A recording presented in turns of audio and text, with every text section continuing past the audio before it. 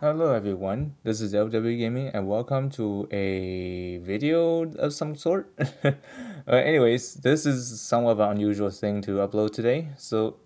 What I'm gonna show you right here is that in the past few seasons, I've been thinking maybe I should have my alt do some kind of a Apex as well, not just my main account. But I just hold back the idea because it does take a lot of time to do Apex Arenas matches. So yep, that applies to both my main account and the other accounts I played. And this is one of the alt account that I have that has started Apex Arena journey. So yep, this season, my alt account, Lilianne, have made it to Bronze 1, which is a good start at least. I believe Bronze 3 is the lowest rank, I think, but I might be wrong here. But I think Bronze yeah, I kind of think Bronze 3 is actually the lowest as far as I know. But however, having Lillian starting at Bronze 1 is actually surprising, actually. I thought I'm going to get destroyed on the first try on this account for Apex. But thankfully, Zilong is actually nice on the matchmaking system. So, it let me match only players who are just, at the same level as this one, which is, of course, below average. And as you can see here, these are the heroes that I have on the strongest five. And uh, and you notice those stats they aren't there, but although Granny is not used at all in this kind of battle. Although I did use Lena because I did dig the thing that she does AoE. It is pretty good. And also Ice Abyss, although I hardly use her in those two matchups I'm gonna show you later. And of course, I did use Almeida as a secondary healer in case if Rosen gets banned. Or sometimes I might end up choosing both. It really depends on what kind of match am I gonna compete against. Because sometimes you do need some kind of a heal off battle rather than like a full on DPS.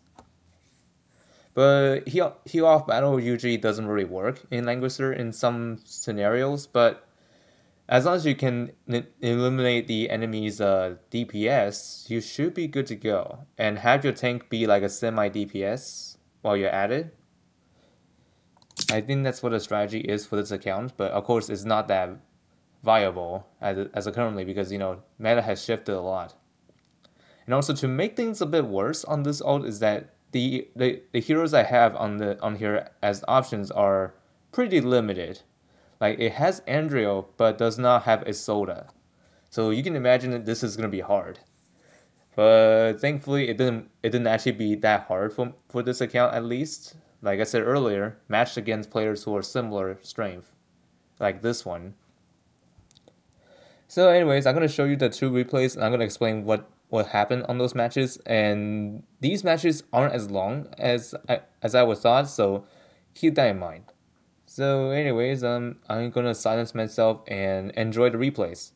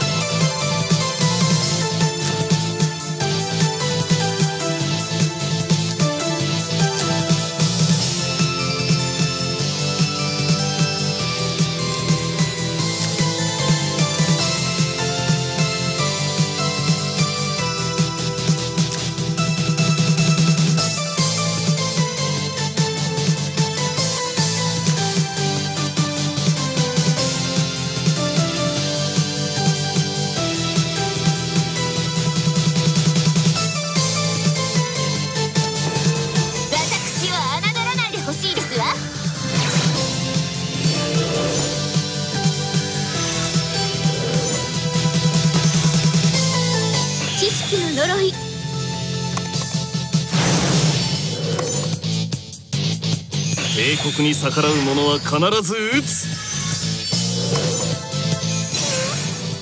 できた。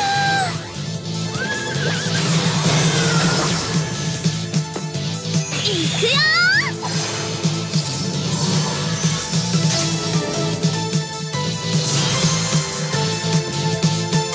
混沌の塵となれ。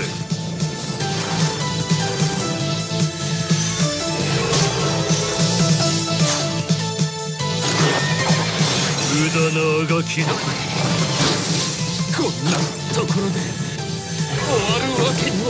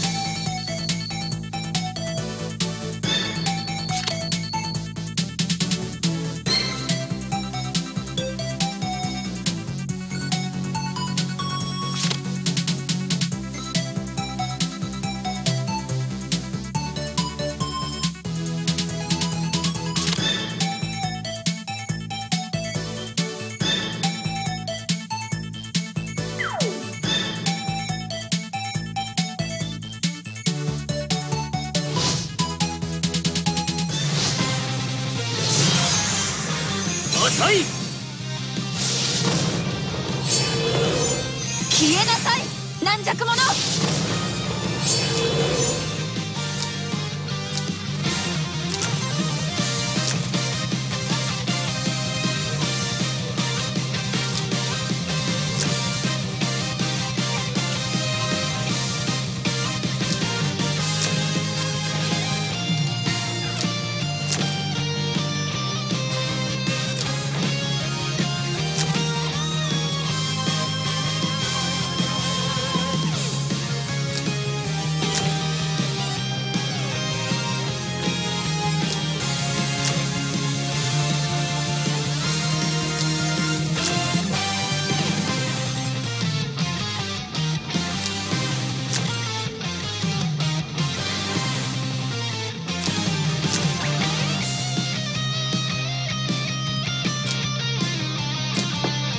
これでも食らいなさい。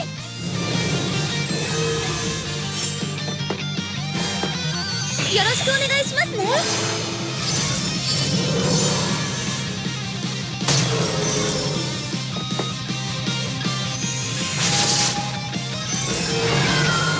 私の言葉は禁忌の断り。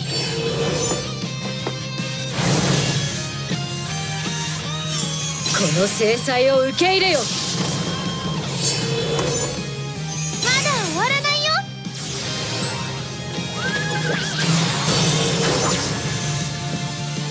レーゲンブルクのために。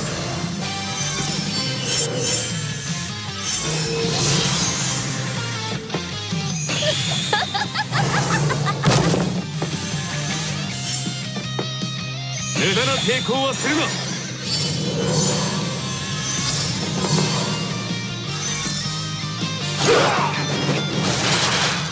無駄な抵抗はするな。お父様、ごめんなさい。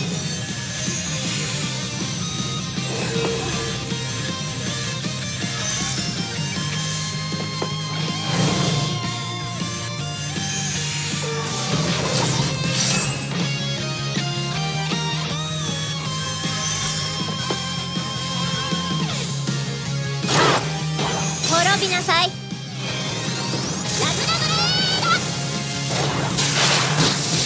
ーこんなところで終わるわけには。遅い。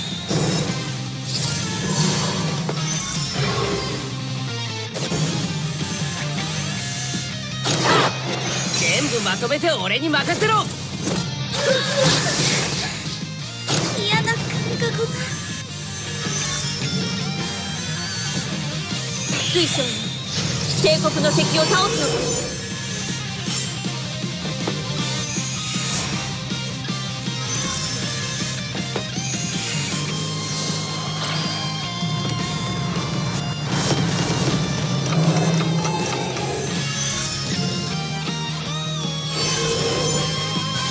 この制裁を受け入れよ。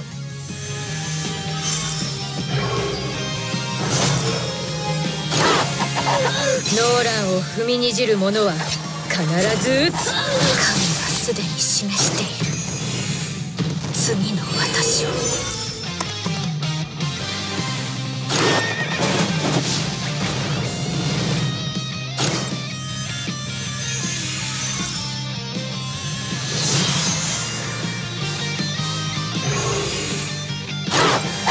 この制裁を受け入れよ。神はすでに示している次の私を。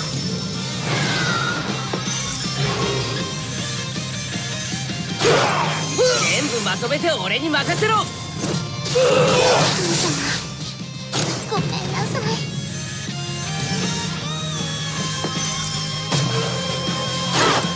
しぶといわね。守ることができないのか。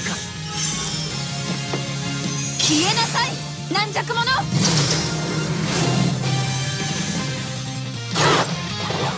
守ることができないのか。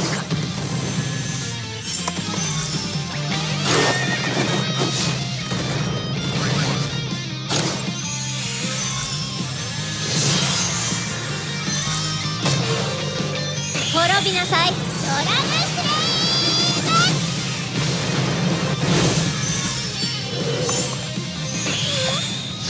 できた。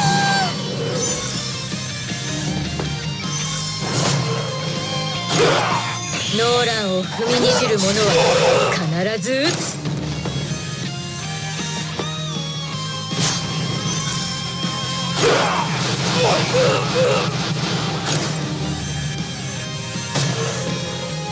レーゲンブルクのために。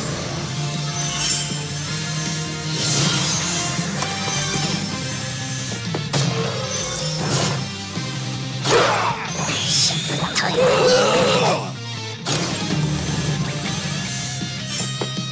消えなさい、軟弱者。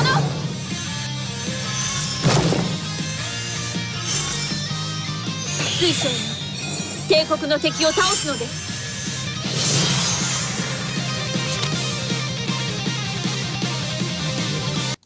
Okay, let's talk about what has transpired in the matches here. So the first one we fought against Artemis Hunter, which I believe the name Artemis is like a mythology or Norse kind of name. But anyways, let me know in the comments if you believe it's like a Norse or mythology. Yeah, I kind of thinking because the reason why I know this kind of pronunciation is because I did play Fortnite, which is a bit strange, but hey, there's actually a skin called Artemis in the game, but it's actually based on the Greek gods of some sort. But anyways, we're getting off topic, so let's stay on Languager for the time being. So anyways, as you can see here, these are the boxes that I used. Like the box on the left side is the one I used on the alt account, and as you can tell, this box is a bit weird in some ways. Like for one, you notice that Caroline is there as well as Amelia. Yep, they're both pretty much an oddball in the box, but however, they did serve their purpose for my box at least. So, at least on the second match, the first match, I didn't use them because Amelia's banned, and Caroline, I don't see much use of her yet because she's not really needed in this kind of match, to be honest. And also, you may notice that I do have Z2 summon on this account, but here's the thing. Z2 is not built during that time, so I wasn't able to box her in. So that's why you don't see her in this box. So anyways, the first ban was Rosenseal, which as you can see from the replay here. And I went ahead and banned his Rosenseal as well because I don't want her to cause some problems for my team. And went for Almeida because I didn't. What other choice do I have for the healer? Because I really don't feel comfortable if one of my healer gets banned, because usually when that happens, you have no source of healing. But of course, that doesn't mean it's impossible to win. It's just that it is going to be hard to win without a healer. And on the second, like the two bans, one of them was Emilia, which is a bit weird because Emilia isn't that good anymore. But I guess that person didn't understand the meta has shifted. So yep, Emilia's just there as like a backup tank of some sort. And I went for SP Leon, which again I think this unit is okay back in the day, but now he's a bit of a niche. But of course, he can still be usable. And also, as far as I've heard, the recent update added his casting, which makes him even better, which will boost all cavalry units, all cavalry allies with the chivalry effect, which is pretty awesome. So it's kind of like a mini faction buff, but for calves, which is awesome. And I went ahead and banned his Z2 and chivalry because I don't want all those shenanigans going at me, like Z2 possibly doing some revive disabling. And then Shuri with guard ignore. That's gonna be annoying to deal with. So yep, since one of my tanks is already banned, I had to pick a tank. Otherwise I'll be tankless. So I went for Christiane as my tank, which honestly by far is probably way better choice than Amelia as a whole. But there are actually some stuff that Christiane can do, which of course infinite counter range. She doesn't have that. I think Emilia is the only one with a distant counter, but if you count Landius' soldiers, then yeah, she's not the only one. But the only one that doesn't really count because Emilia herself can't distant counter infinitely, like with an infinite range. Like she can also do that along with her soldiers. The Elven Spear throwers, those ones are with her. So yeah, that basically means that she can range counter attack at any range with her soldiers now, which is pretty awesome. I mean, that has been like this for quite some time now. I think it was I think more than a year, or I may be wrong. I don't know when was the Elven Spear Thrower was introduced, but during that time when Amelia was like getting a bit of a traction. And also, she was probably one of the first four to have her new casting available to use. Anyways, moving on. Lena and Ice Abyss is banned, which expected because these two are dangerous, and especially in rush-oriented teams. And went for Tiara's healer, which you could have picked a healer to begin with, but I guess you do you, because I'm not going to ban your healer off the bat. I'm not that crazy. Ledin and Freya banned because I didn't want Ledin to drag my units around, as well as Freya doing some fixed damage. So these two are gone. And that leaves him tankless. Which, yeah, I don't know. In some cases, you don't want to have like just two tanks because you're prone to get your tanks banned and leave you no tanks. It really depends on what kind of box you're running. So if you're using rush, then that's totally fine because you don't need tanks in some scenarios. But you need to secure one just in case if the strat has changed. And I secure my Andy. And then my opponent went ban Lucretia and Grencio. They both are strong. Although Lucretia is bit of alright, but Grencio definitely a right choice. Because Grencio can still be usable, especially she can disable the tanks. Which although I don't think that ban is justified because since the remaining units that aren't banned yet didn't have guard skills. So yeah, I don't think that's a good ban. Honestly, because I mean Grencio can still be a threat with the cold shield, but other than that, I could have banned something else, like maybe Poly or Apotheosis, but whatever. And I chose a Dengelmo, although I've originally thought about having a Dengelmo with her exclusive will be better because of course it is better, but the thing is, during this time, this Adengelmo do not have her exclusive, so that means she's not going to slow down enemies at all. Which is bad. to say the least. And he went ahead and banned my Lightbringer and Polly, which is alright, I guess. And then the final bans, I went for D-Lid and Rosalia. I don't want them to cause some more healing problems, as well as Rosalia had the chance of like reducing the attack range. Although Rosalia, I gotta say, Rosalia is okay, but it's just not meta wise anymore. She used to be meta back in the day when she was first launched, which I think it was like years ago. I don't remember which year it was, but that was the time when Tensei faction was really new and there are not many units on there. Yeah, I don't remember when exactly was that. So yeah. So as you can see here, these are the positioning for both sides. And as you can tell, those stats right here, they're kind of below average.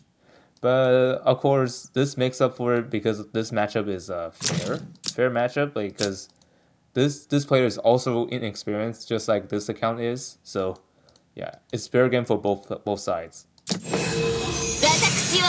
And I do the first move like I usually would on my main account, which of course move my tank forward to set up for incoming, like for like a set up for an attack. And I gotta confirm this. Yep, it is confirmed that during this time I don't have a Dengalmo's exclusive, so she won't be slowing anyone down with those portals. It's just there to transport them to closer to the enemy. And I use both Godhand because, like I actually do need to do that, so that way Andy will do take our action, but this battle is not necessary because this battle is short. And I put on Almeida's reflector to prevent the debuffs onto them and also reflect the back if possible. And I went in with Gotham and is going after Leon. Originally I was thinking about going after Tiaris, but I ultimately ended up going Leon because Leon is dangerous. I don't want him to cause some problems. And also after killing him, I was able to make Tiaris lose control, and that was enough to make him leave the battle. Because he already lost his DPS, like his main DPS. I don't think Sylphana would do much on top of that. So yeah, that cost him the entire game. One unit death cost the entire game. And I'm going to move on to the next match, which is a bit longer than this one. So yep, be right back. Here we are. Here's another match. This one is going to be a bit longer. And this time I'm starting as P2. And also right off the bat, I went ahead and banned the Ice Abyss on that side. And then the opponent also banned Ice Abyss because freezing problems. They're pretty dangerous, especially from the one only LR. Although rarities don't usually matter, but the abilities do matter. So yeah, we both ultimately end up banning the Ice Abyss. And I went for AO, and then I went ahead and banned Oboro and a Dengalmo because I've seen how crazy Oboro was, and I think it still applies to this day. Like being able to like attack enemies without fear of like retaliation, but yeah, that kind of stuff. And also guard ignore. I did not want to deal with that dragon in this kind of battle, so I ended up banning both of them. And also, I think possibly she might have exclusives, so I'm not gonna let her put portals to slow my team down. So I just knew that this AO is already deployed. I went ahead and picked Rosensteel to like neutralize it. And went ahead and banned my AO and Apotheosis, which is fine. I'm not going to use Apotheosis in this battle. And went for Tiaris. Like the enemy went for Tiaris. And yeah, Tiaris healer is alright, but is a bit outdated because there are other better healers out there. But I don't know. I think it's because this person doesn't have the OP healers that was released. So it would just choose whoever they have. Okay, so Jugler and Liana ban. I don't want Jugler to cause some problems when I'm doing AoE. And so I picked Lina as my second one. Like, in case you guys forgot how Juggler works, is that if Juggler takes damage within the AoE range, or whatever, like, it could be a single target attack, he will heal after battle, as long as he survives. Which can be annoying for AoE plays. Because in most plays you will see him grouped up with the teammates, because he's also a tank. And speaking of tanks, he banned my 2 powerful tanks, Lightbringer and Christiane, so I had to pick Emilia here. After my bans, of course. I banned his Watham and Cherie, self-explanatory. I don't want Watham to do some despair and possibly bypasses my tank. And then Cherie, Guard Ignore, same thing. And yep, like I said earlier, secure Emilia. And Emilia is probably my weakest one, but although the reason why I have Emilia in the box is because she is 10 casted. I should have said that in the beginning, but anyways, Andy and Polly banned. We won't be using Andy in this match. That's fine. Hilda deployed. Ironblood Commander or IBC, and then Helena banned. And I went for Grenchill because we are fighting a tank. Lucretia and Dankamo banned. We won't be using that. Went for Elwyn instead of a Girl in the Shell, which is a bit odd. But I mean, I think it kind of makes sense because Leon is on the board.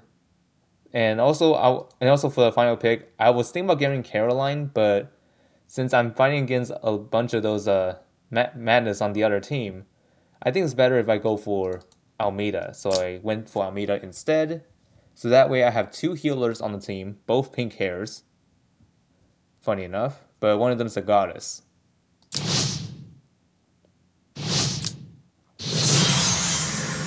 Start game 2. This is the second game against another player.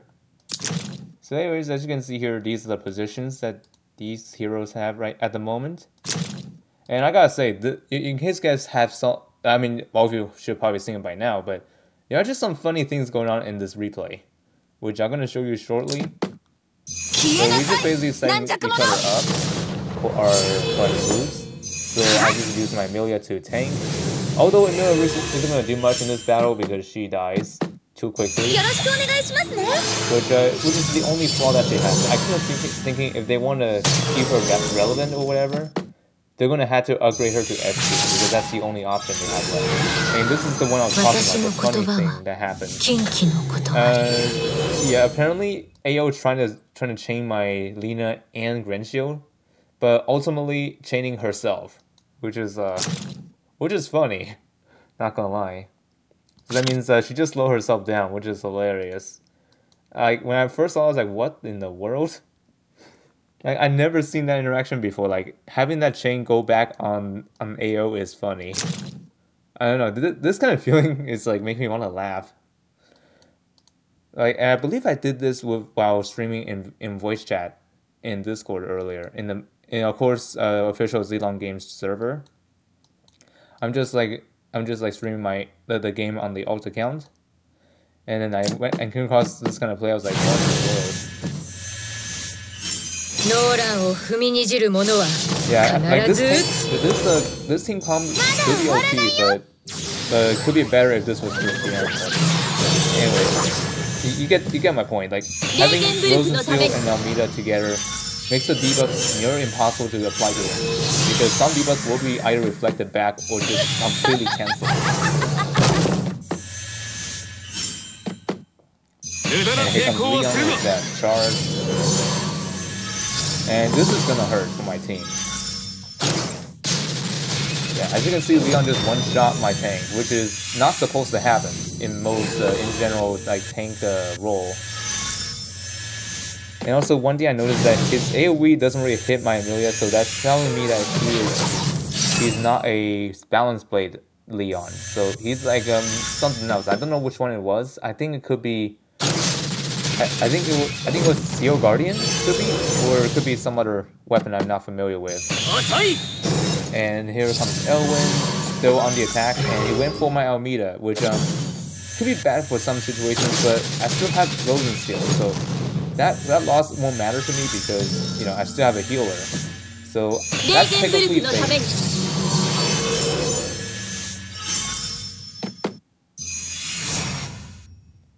I also think this guy noticed the like Grencho is actually in range, so he just carelessly moved AO closer. And also the tank is too close to it, so yeah, he thought that the train won't overwrite the shield, but nope, it just overwrites the single. And go AO. And also on the next turn you see what I was gonna do next. He's trying to damage my range shield with Tiaras, which most of the time it's not gonna kill, because Tiaras is not meant for DPS. So as soon as that AO revives, I just straight up kill her. I don't want her to cause any issues for me. And the opponent went for my Amelia, which successfully kills. And it wouldn't matter because I am just gonna kill off Elwyn with my remaining unit. At first I was worried that I might not be able to kill Elwyn, but thankfully Lilianne was able to. And best part is that she is 10 cast, so she's pretty much very strong, all on her own. And once again, Tiara is trying to get rid of Wind Shield, which failed to do so. Then went in with the Dragon Blade.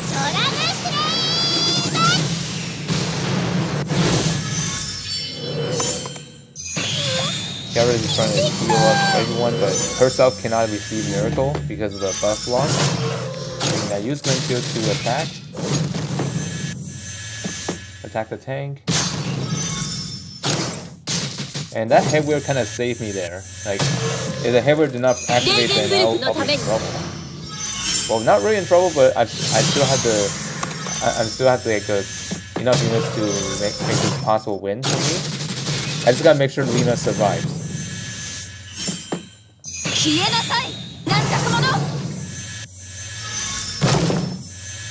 And I use Grencho to body block, so that way Doda will not reach my Lina. And then the opponent knew what was going to happen next, so he ultimately left because he lost the damage lead, and there's no way to reach Lina by this point. So yep, he went for surrender, and that wraps up the video. So hope you all have a nice.